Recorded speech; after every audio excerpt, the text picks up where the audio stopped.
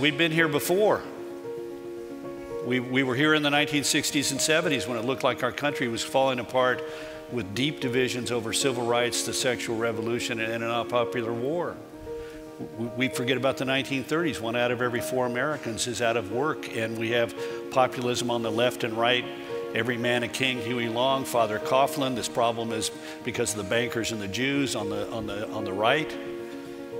You know, the Gilded Age. We forget about that. We have 5 presidential elections in a row in which nobody gets 50% of the vote. 2 of those elections are settled with the winner receiving an electoral college majority and a minority of the popular vote, because the black Republican vote in the South is being wiped out on a scale that is impossible for the modern mind to get its hands around. And they hate each other.